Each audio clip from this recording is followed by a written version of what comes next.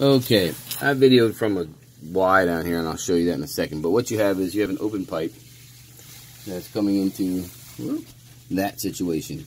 There is a discharge off of a laundry tray pump, and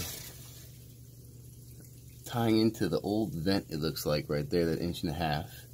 And so then we come down through here. This is the discharge off of the laundry tray pump, which I'll show you. It comes down, it's still 1.5 inches, comes down through here, goes down through that.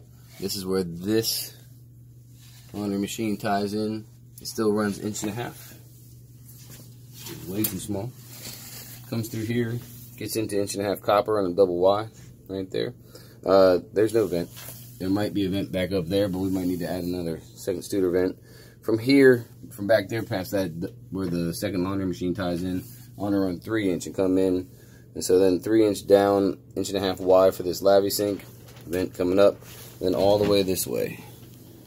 Almost 10 feet to right there. That's where the pipe gets bigger underneath the ground. So run 3 inch to that. There's a Y coming right back off right here. It's like right up here. For the bathroom over here, there's one more Y right here. I don't know what it's for. I don't see any laundry. I don't see any floor drain or anything like that. So just make sure you reconnect it.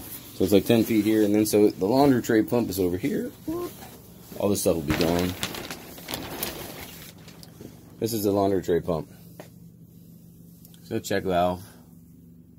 So it's just double cycling. This is the vent. There's no fitting on top of it. There's no Studer vent. So we need to put a Studer vent there. We need to put a check valve on this thing as well.